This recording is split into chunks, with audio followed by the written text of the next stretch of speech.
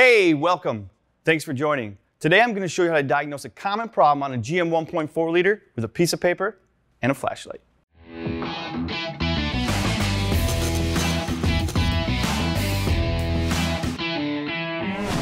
So in the shop today we have a 2015 Buick Encore with the 1.4 liter turbocharged engine. This engine can also be found in the Chevy Cruze, the Chevy Sonic, and the Chevy Trax. Now, why this thing's in here today is because it has a few symptoms. It's burning oil, it has a whistling noise at idle, but the main reason is it has a check engine light with a P0171 code. Now, if you're not familiar with the P0171 code, it's a bank 1 system lean, or the bank is getting too much air or not enough fuel. And being a one bank engine, it's kind of just speaking for the whole motor here. So the first thing we wanted to do is we wanted to kind of make sure that the problem was there before we started diagnosing it. So if you look at the scan tool data here, you can see we checked this. We're getting pretty lean here. We got about 34 at long term, 13, 14 at short term, and this is very lean for this car. I mean, this is almost maxed out on fuel trims. I'm actually surprised that this car is running as good as it is. So what do we test first? We have our lean condition, and there's a lot of possibilities, right? We could have that intake leak or that bad fuel pump causing that, and we don't really want to go down the wrong rabbit hole and waste a lot of time. So we did a whole bunch of research on this car, and we're kind of glad that we did because we immediately found a bunch of TSBs. And all the TSBs not only showed our lean code, but they also pointed out that oil consumption issue and our weird whistling noise that we had. And reading through the TSBs, they all kind of came into the same problem with the PCV valve. Now, the PCV valve on this system is actually located underneath this cover here, and it's actually part of this camshaft cover or valve cover here. It's built inside. Now, how do we test it? We know this is probably our problem, but we have to figure out if it's bad. Now, if you look real closely here, we have this small hole on top of the PCV valve, and what that is a breather so the diaphragm can move up and down. So how we're going to test this thing is we're going to start the vehicle and we're going to make sure that there's no vacuum here. No vacuum should be present here unless this diaphragm has an issue. So we're going to start the vehicle up.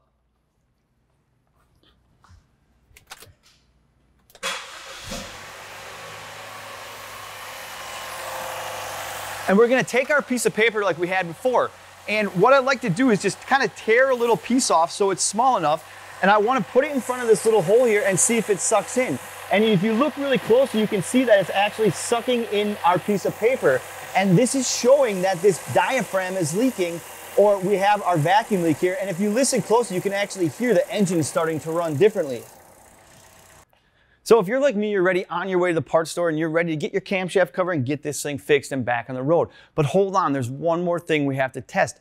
Reading through our TSBs, we actually found there's a problem that causes these PCV valves to fail, and it has something to do with a non-return valve. Now, if you look at this motor, it's turbocharged, right? So this intake that normally would never be under pressure on a naturally aspirated motor is under boost pressure under load. That would give the ability for this boost pressure to get to this PCV valve. So what the engineers have done is they've developed a non-return valve that closes when the intake's under boost pressure.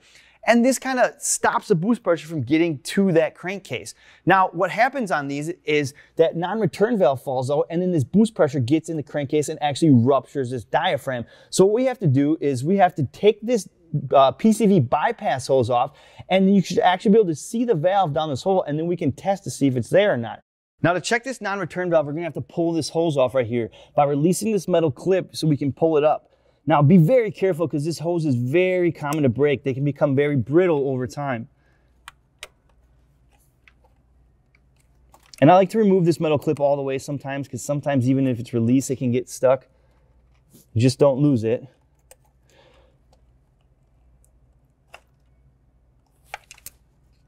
And sometimes the O-ring falls out. If the O-ring falls out, you can put it back in there. It'll work. It'll be okay. So now with this hose out of the way, you can see it opens up this port, and this is where the flashlight comes in handy. Now here's a couple close-up shots of what it's supposed to look like, and unfortunately, looking down ours right here, ours is actually missing. So with our non-return valve missing, we're gonna have to replace this intake manifold. That part is not available separately. If we would have went and put that valve cover on without checking this, we would have had a valve cover failure very soon. So we're gonna go ahead and get this valve cover off and this intake off, and we're gonna show you some of the really important parts when you're fixing this problem. So let's get this thing off and get it fixed.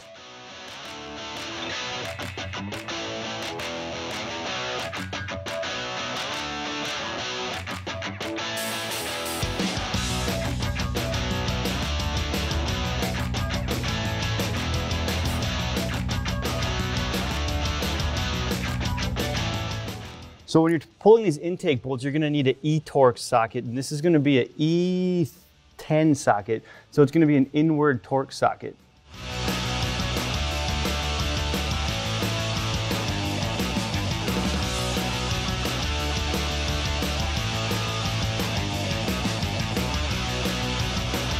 Okay, so when pulling up this intake, make sure that you release this vacuum line right here. It's very important. It's very easy to break. And also on the back side here, we got a couple connections where the wiring harness connects to. We got one here, here, and here. And they're just little trim tabs you got to remove. Otherwise, you're not going to be able to get the wiring harness off. And then the intake won't be able to be pulled out of the car. So with the intake out of the way, you can see now with the wiring harness out here, and that PCV tube out of the way, we actually can just take these bolts out and get this intake out. And these are also going to be these inward Torx bolts.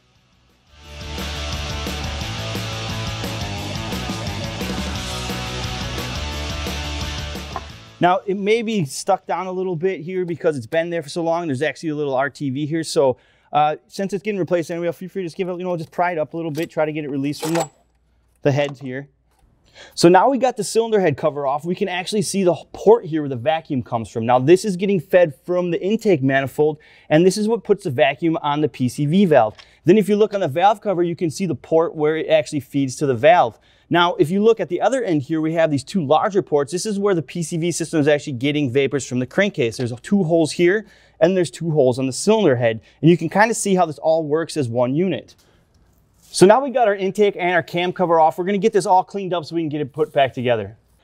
Okay, as you can see now, we got this thing pretty well cleaned up and we're ready to put the valve cover back on. But before you put the valve cover back on, make sure that we put some RTV on these two little slots right here and right here. This is where the timing cover meets the block, and if you don't put RTV there, you could end up with an oil leak.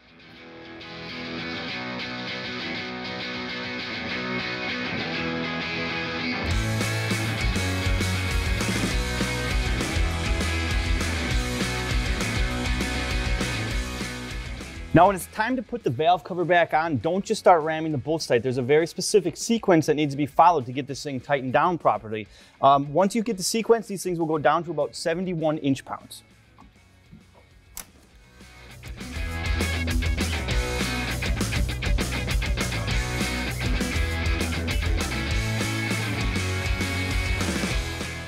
Okay, so now we got the valve cover torqued back down, we got to put the intake manifold back down, and this doesn't come complete. We had to swap over the throttle body, the fuel rail, and the map sensor here. So we got all that swapped over. Now we're going to get that back on the car here. We're going to torque this down to 15 foot-pounds, and there was no sequence listed for this part. And also, don't forget to install this lower vacuum hose right here. I almost did.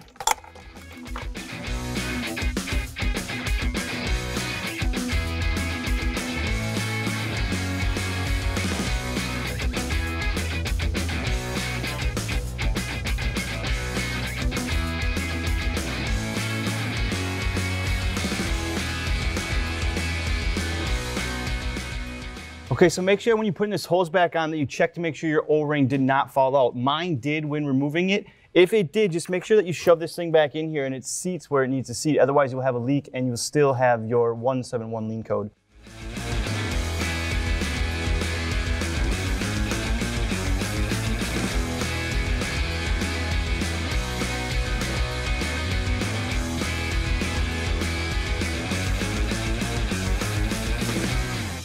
Okay, now that we got this car buttoned back up, we're gonna start it up and make sure those fuel trims come back down and we got our lean code taken care of. So I'm gonna start it up and we're gonna look at these fuel trims and they should come down almost instantly on this vehicle. Now it may take a while for it to start up because we got some of that fuel out of that fuel rail, so sometimes it's gotta charge up, get that air out of line. Now it may take a tad for it to go into closed loop, but once it did, we should watch our fuel trims come down here. Okay, you can see our short term is correcting already. It's going down to -8, -10. So it looks like it's trying to correct. And once our short terms come down, our long term should come down with it.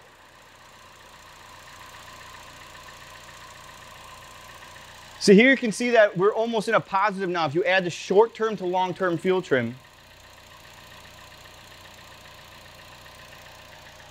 And if you really want to test it, you can take your special tool again and we can stick it over here. And as you see here now, it's not sticking anymore.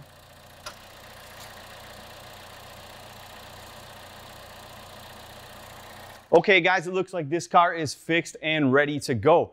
Remember, when you get those trouble codes, do that research because it can help you get your problem fixed faster and avoid a costly repair that could come back. Remember, if we would have replaced just this valve cover, we would have had a failure real quickly without that non-return valve.